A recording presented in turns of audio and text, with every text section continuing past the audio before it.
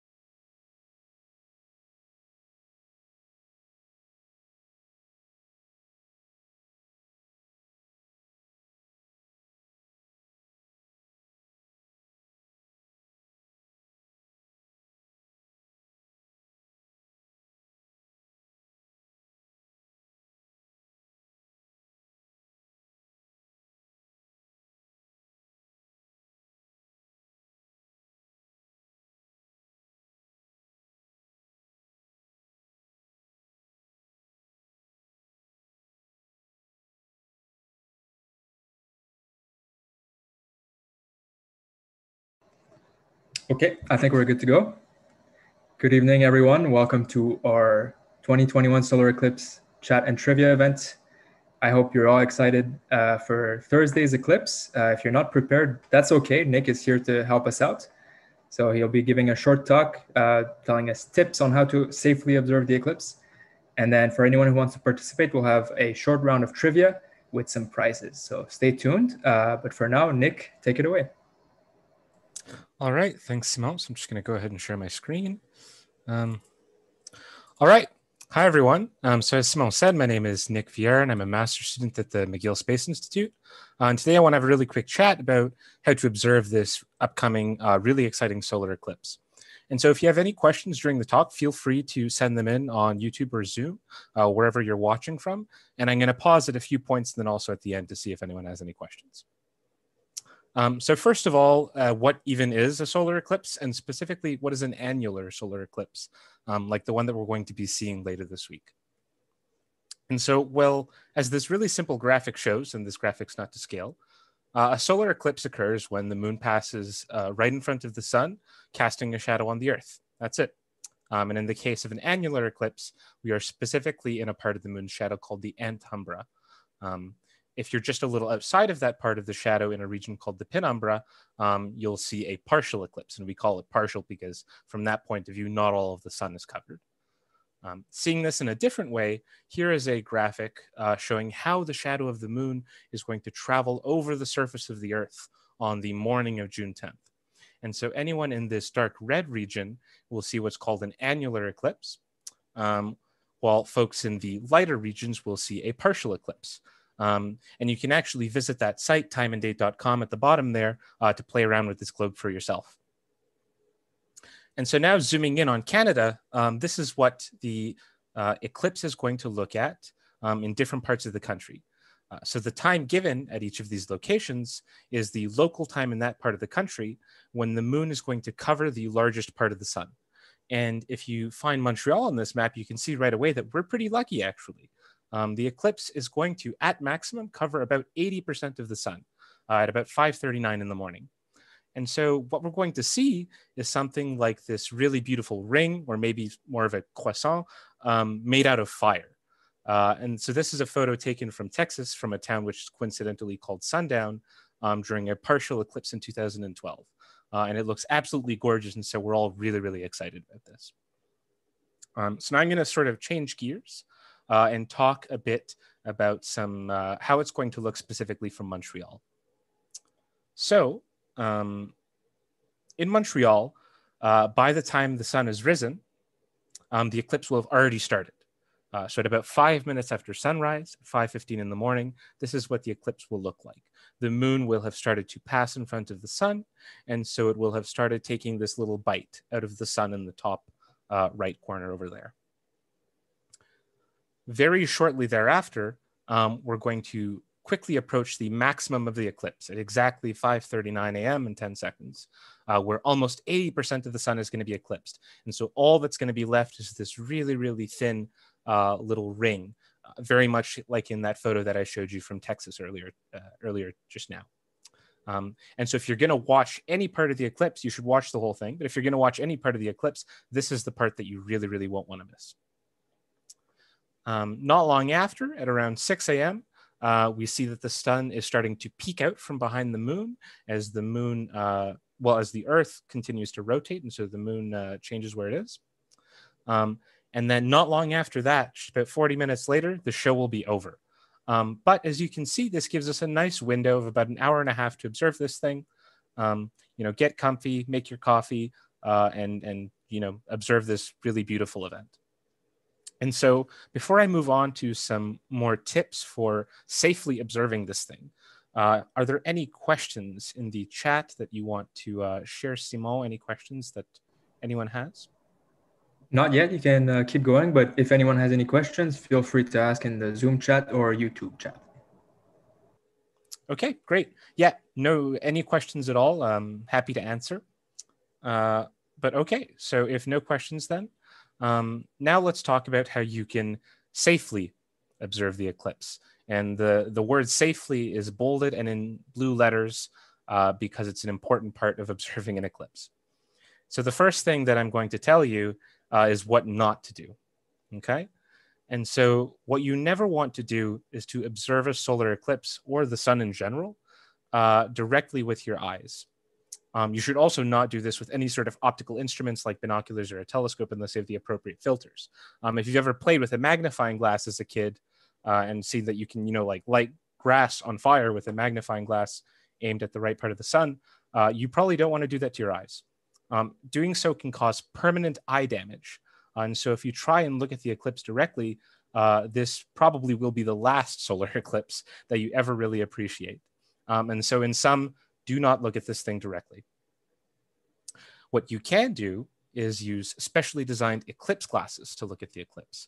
And these glasses filter out all of the harmful light, making sure that you don't damage your eyes. Note, however, that these are not the same thing as sunglasses, and sunglasses will not protect you if you look directly at the sun for extended periods of time. If you do have a pair of these, we highly recommend that you check out this list from the American Astronomical Society, which includes a bunch of trustworthy eclipse glasses manufacturers. So you can see the American Astronomical Society has tested glasses from all of these eclipse glasses makers to check that they're safe. If you're not sure if your glasses are on the list, you can contact whoever sold them to you, whether you bought them in person at a store or on Amazon or whatever, and they should be able to tell you where the eclipse glasses were made. However, you actually don't need glasses to see the eclipse. In fact, if you can make a pinhole, which is really just a small hole in something, you can then project the eclipse onto a piece of paper or cardboard, like you can see in some of these images here. And this is a lot of fun, actually, because you can get pretty creative with this. Here you can see Simon using the Astra McGill logo as a pinhole.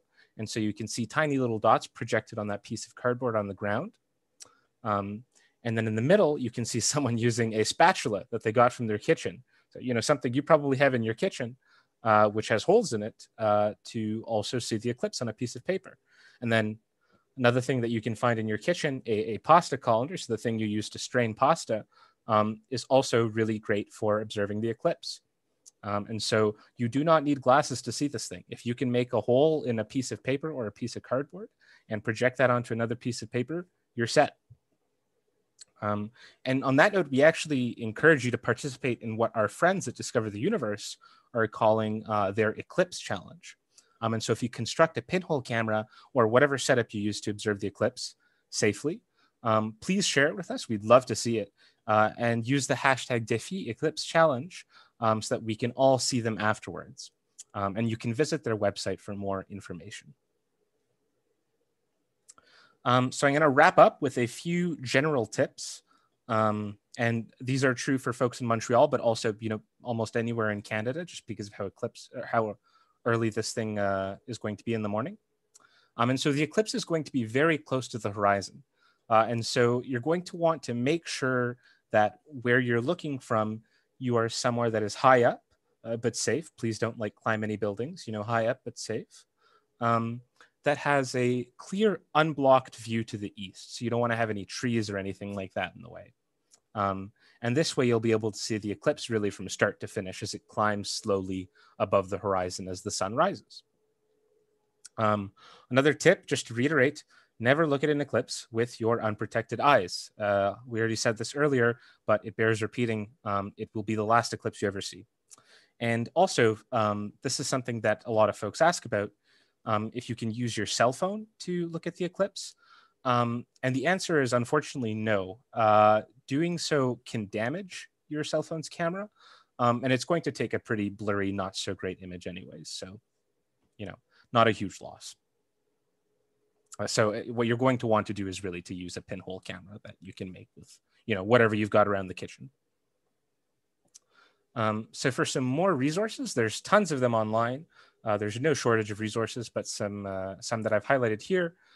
Plateau Astro has shared a blog post with Montreal-specific tips, including where you can see the eclipse. So if you're in Rosemont, this is where you can see the eclipse. If you're in the Plateau, this is where you can see the eclipse. So that's a really nice resource for folks in Montreal. Time and Date, as I mentioned earlier, has a lot of really beautiful animations showing what the eclipse will look like and also the science behind the eclipse. And a lot of them are interactive, so you can play with them. Discover the Universe, as usual, has a lot of really nice resources for this as well. So again, information about, why eclipses happen and also how to observe this one. Espace pour la Vie, so that's the, the planetarium, also has a nice list of, for folks who are not in Montreal, but in different parts of Quebec, exactly when you're going to want to look at the eclipse. And then also a few places in Canada. So that's another nice resources. And finally, Stellarium, to get an idea what the eclipse will look like. And so earlier on, when I showed, the progression of the eclipse over time, that was made with Stellarium. And that web app it's pretty intuitive, pretty easy to use. And so you can actually see what the eclipse will look like from your location. And with that, that's all that I have. And so I'll now take questions. Any questions at all about the science behind it or about how to observe the eclipse? Thanks, Nick. We do have a few questions. Some of them you've answered already about the cell phone thing, for example. I assume digital camera, same thing, right? Yes. Yeah. And certainly don't point at the sun with your digital camera. If you really want to use a camera, use your selfie camera and turn around, right? Yeah. Do you know if there are any filters that can be used for these cameras so that they don't get damaged? And that's a good question. Given the fact that there's some demand for this, I wouldn't be surprised if those exist online. They certainly exist for things like telescopes and binoculars. And that website that I shared before from the American Astronomical Society includes not just reputable eclipse glasses makers, but also makers of solar filters. So you can check out that website and it might actually have some tips on where you could find something like that. Good question. Great. Speaking of websites, can you send all of those links in the chat, Zoom and YouTube after you're done? So that yes, sure. As folks are starting the trivia, I'll make sure to drop those in the chat. Perfect. I already sent the American Astronomical Society one. Cool. Someone heard it was safe to watch an eclipse through a CD. Not sure. Oh, that's interesting. So, I mean, if you're talking about like looking at the opaque part of the CD, I'm not sure. I don't think that the sun would show through that. What you might have heard is that it's safe to use the whole of the CD as a pinhole. And that's a great idea. If you have a CD somewhere around the house that would be a really easy thing to turn into a pinhole. But as for observing it through like the disc part or through the hole, definitely not. You definitely shouldn't hold up the CD like that because that's the same as just looking at it with your eyes. And through the opaque part of the CD, I don't think it would shine through. I think what they heard is probably as a pinhole, as an easy pinhole camera. Yeah, I'm sure that would work. That's perfect, actually. You could try that. What else? Someone asked where we should watch from. So you did show the link for anyone who's in Montreal, the Plateau Astro. Maybe you can share that, or I can too. Yeah, you know what? I can stop sharing my screen and I can grab that and share it. If you're in Montreal, the Plateau Astro link is really, really nice and complete. And so I'll grab that really quickly and share that in the Zoom chat. And then Simon, if you want to share it on YouTube, maybe. Oh, I see that someone has already shared it. Okay, thank you very much to the person who shared it. Okay, other questions? Oh, well, maybe we can just share. I can share my screen showing the Plateau Astro thing. Yeah, so that's a good for idea. anyone in Montreal, there are a few spots you can go to which are elevated enough, and you want the horizon to be more or less clear, not to have too many buildings to the east. So if you're in the Plateau, Jeanne Mance Park is perfect. This cartoon shows the actual position of where the eclipse will happen. If you're willing to wake up early and climb up Mont Royal, you can go to the Belvédère. That's going to be a great spot. In Parc-Ex, you can go to Parc Jarret. That'll be good. Parc Marquette in Rosemont. Parc Lafont in near the Olympic Stadium. Parc Frédéric Bac, that's a good one. It's very, very open. That should be great. In Villeray, in Sault-Récollet, you can go to Parc des Hirondelles. That looks great too. And that's all that there is. This is a great website. There's some other resources you can find here. So definitely a lot of places you can go to. Just make sure your view to the east is clear.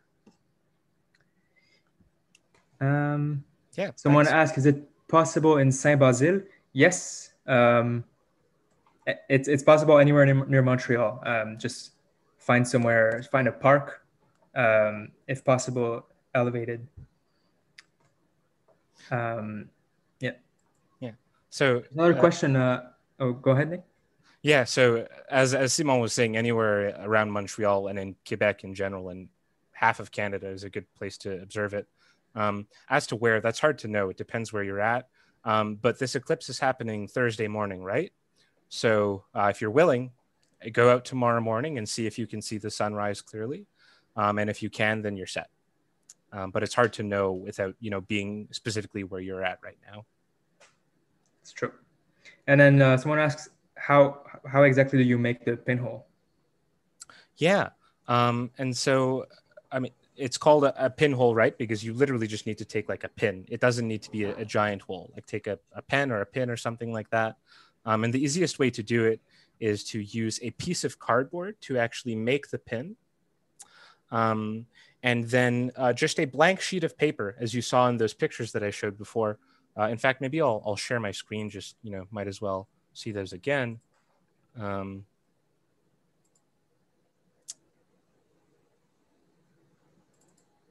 Okay, and then, so you should be seeing that. Yeah. So, any sort of thick sheet of paper with some pinholes in it, and then a light colored piece of paper, even a piece of cardboard like Simon is using here, works really well. White paper works really well just because the contrast between the shadows and the light is very, very clear. And so if you have a white sheet of paper around, I highly recommend that. But yeah, just if you go through your recycling box and you find like a box of cereal, you could, rip that, make a pinhole in it, and that's perfect. So. Yeah, so someone mentions it in the chat. So as for glasses, we also heard about some places that distribute them, such as library, that's in Montreal, libraries and the planetarium. We can't confirm that for sure. I suggest if you really want glasses at last minute, you call them, and maybe you can pick some up tomorrow or the morning of the eclipse. But when you get your eclipse, you want to make sure that they're certified. Okay, so that's all we can tell you. You want to be safe. You can use the AAS website, and whatever eclipses you get, here are mine, okay? They should have a certification on the side somewhere here. That's on the website that we sent in the chat, okay? So only use Eclipse glasses that are certified.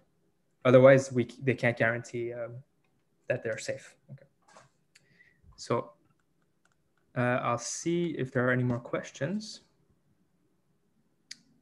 I don't think so. So thank you so much, Nick. Now we're ready to do some trivia, anyone who wants to participate. Here's how it's going to work. I'm going to send a Google form with 10 multiple choice questions. So you'll answer each of them. We'll give you 10 minutes. Okay, so about 1 minute per question. At the top, you need to write down your email so that we can contact you if you win. And also write down your name. If you don't want your name to be said right here on Zoom and on YouTube, you can put a fake name. That's okay. You can call yourself Albert Einstein or maybe something more original so that not everyone's called Albert Einstein or Isaac Newton. Is there a question? Okay. So yeah, I'll send the form now in the Zoom chat and the YouTube chat. So for the trivia, no Googling allowed, of course, right? This is for fun. Please no Googling, please be honest.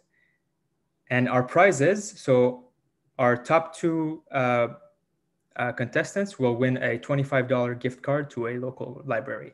Okay, so it's a good reason to participate and also to learn some things. Okay, so here is the Google form. You can all click on that.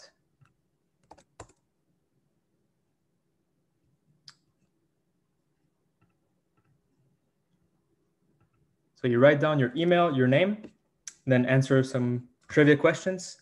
We'll give you 10 minutes. In 10 minutes, you come back to Zoom or don't log off. And I'm going to go through the answers while we calculate the points. If there are any questions regarding how this works, please write them down. Oh, I didn't send it correctly. One second.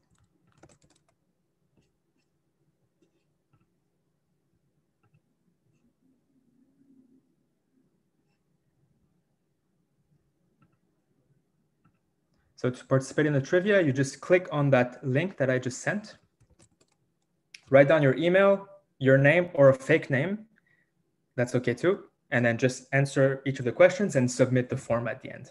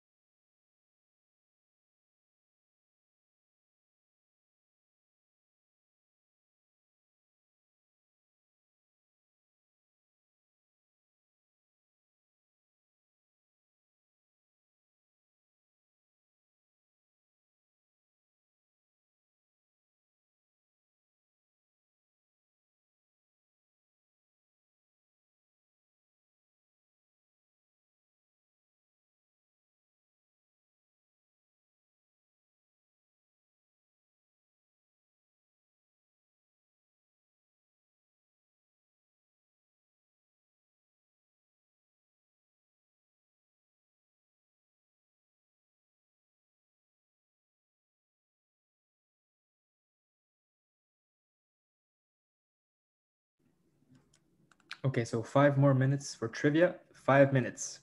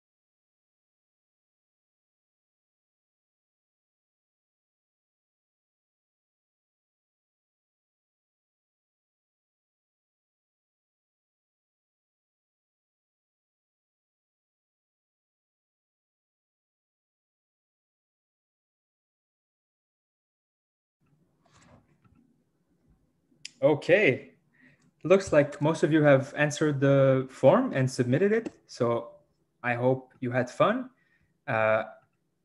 So Carolina will be calculating the points and figure out who won. For now, I will share the answers with you.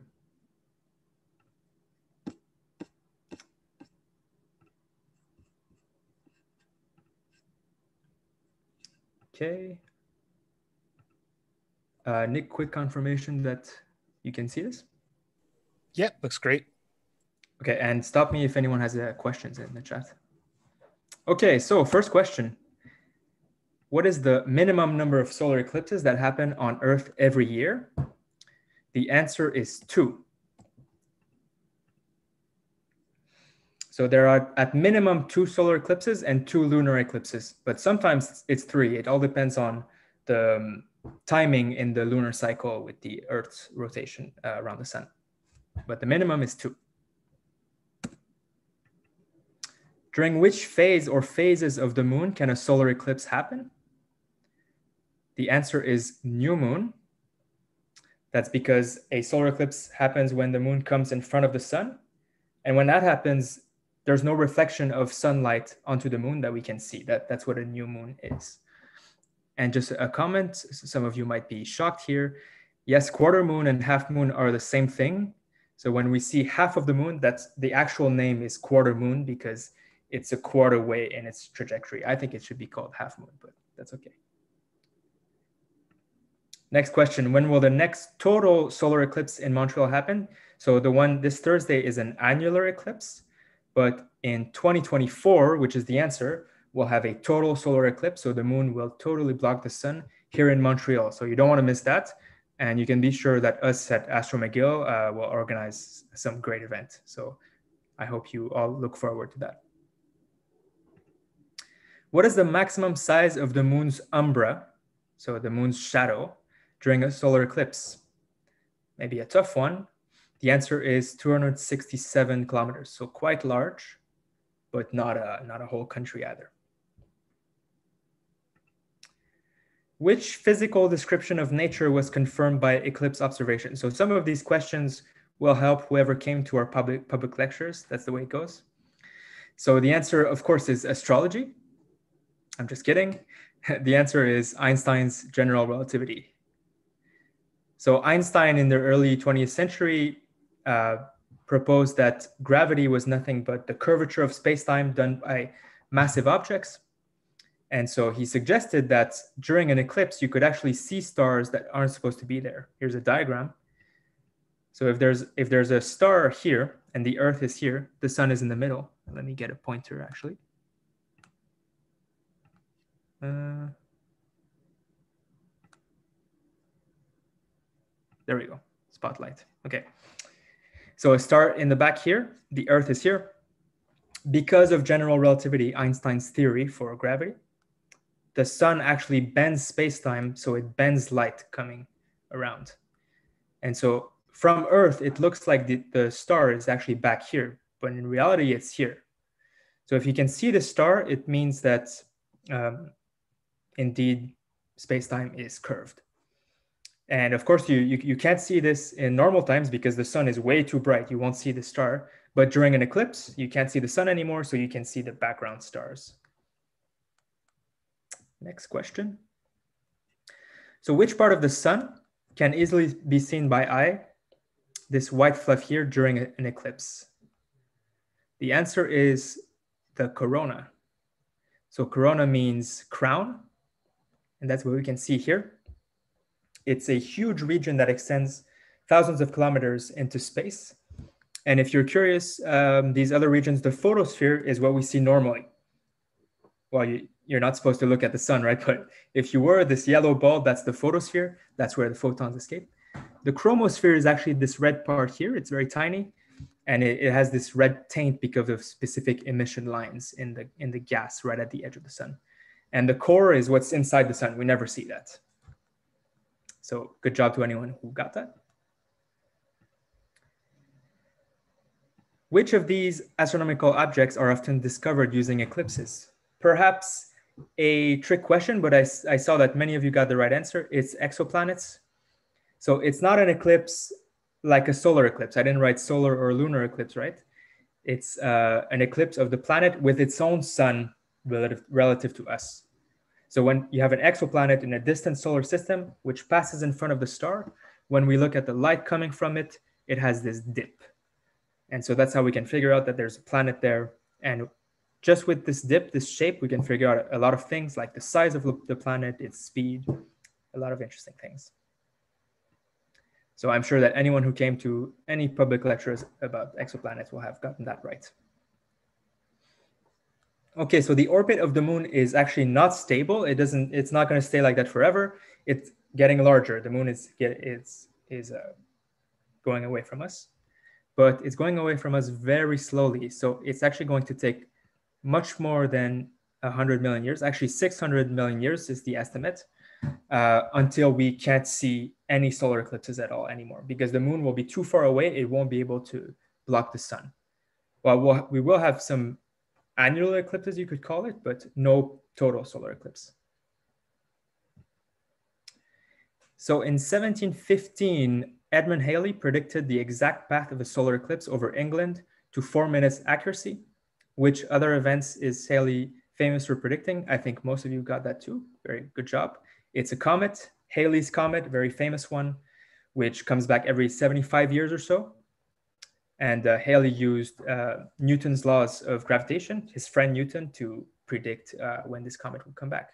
And he also predicted the exact path of an eclipse. In fact, I found this amazing historical archive. This is what Edmund Halley drew before the eclipse happened. The path it would take over England. you can maybe see the title. It says, I think, a description of the passage of the shadow of the moon over England. So quite an amazing map. Interestingly, it says German Sea here instead of North Sea, but I'm a physicist, not a historian, so I can't tell you more about that. And he was correct, by the way. The eclipse really did take this path. He drew another one after it came, and you can see it's quite close. So that's very amazing, I think. And last question. An eclipse happens when three astronomical bodies come into alignment. What is the general term scientists use to describe this alignment? So I tried my best to confuse you once again. Obscuritas is actually Latin for eclipse, but that's not the answer. Syzygy is a made-up word. Transit refers specifically to our perspective on Earth. For example, the transit of Mercury or the transit of Venus. It is the alignment of three bodies, but it's not the general term. Focus is not the answer. Aces, not sure how to pronounce that. That's also Latin for line, but the answer is syzygy, this weird word that I learned about yesterday. So that's all. We'll see if we have a tie break. Let's see.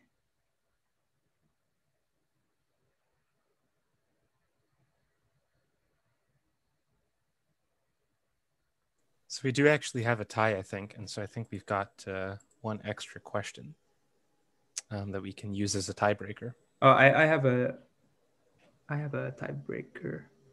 Okay, so who's in first place, Carolina?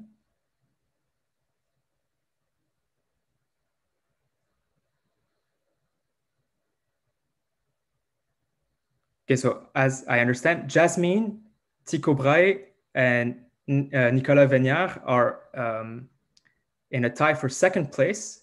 And congratulations to Robin Edgard for winning the first place. So we'll move on to a tiebreaker, which I've prepared. And so Jasmine, Tycho Brahe, and Nicolas, I'm going to ask you a question. I'm going to share my screen once again. You'll answer in the Zoom chat or the YouTube chat. So let me share my screen once again.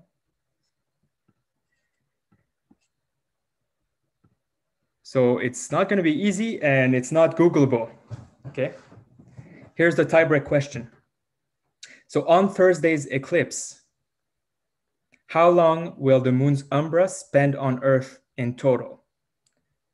So let me clarify what I mean here. So here's an animation of Thursday's eclipse. So it's going to start in the morning with this zone here. That's the penumbra. Okay, it's not the umbra. And then eventually you'll see this right here, this red circle. That's the umbra of the eclipse on Thursday, right? You see it's going to start near Montreal. And what I'm asking is, how long will it spend on Earth, the umbra? You can see it exiting right here. Okay, so I'm going to give you a hint. It's less than 1 day. It's less than 12 hours. And it's more than a minute.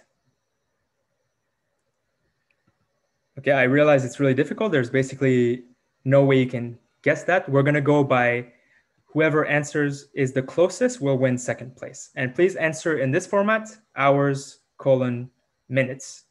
So for example, 4 hours and 34 minutes, something like that.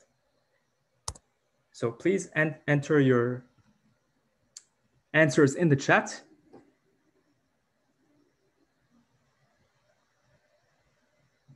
And make sure your Zoom name corresponds to the name you entered in the Google form. So it would be Jasmine, Tycho, Nicolas, so that we can figure out who is who.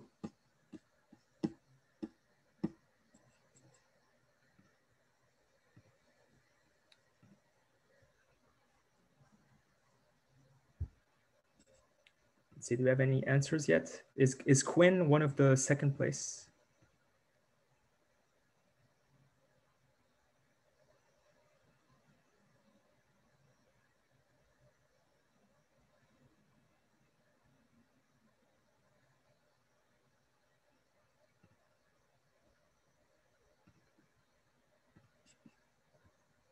Okay, so Quinn has his answer. That's okay. So your answer is 6 hours and 20 minutes. So Jasmine and Nicola, you have 2 minutes unless you already answered on YouTube. Okay, Jasmine answered. Jasmine answered 7 hours and 37 minutes.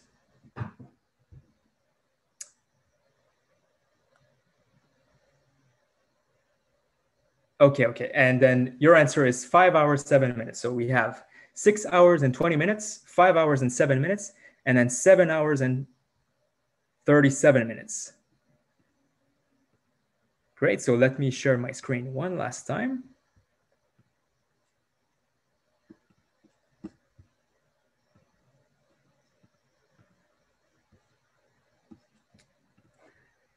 So on NASA's website, which you weren't allowed to go to answer this, of course, you can see these super detailed eclipse maps.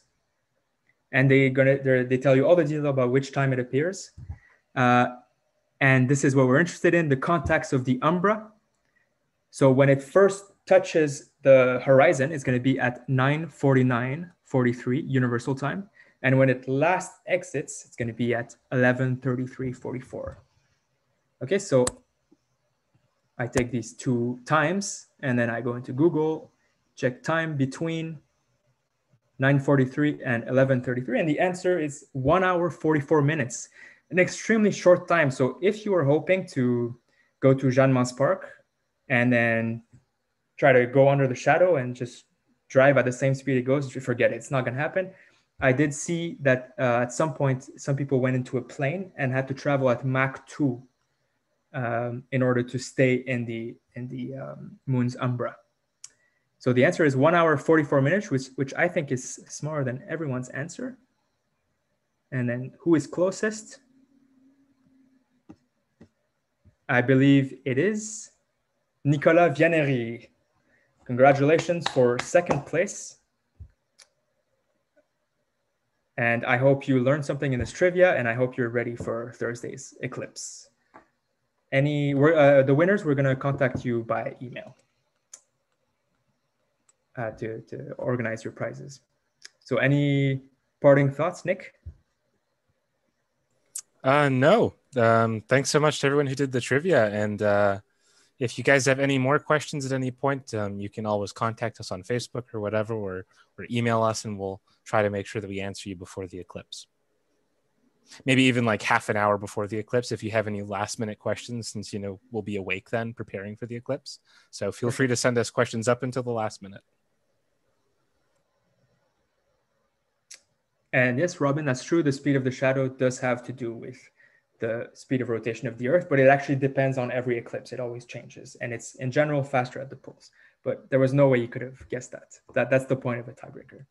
Anyway, thank you so much, everyone, for coming. We hope you enjoyed the eclipse on Thursday. Be safe, and see you next time.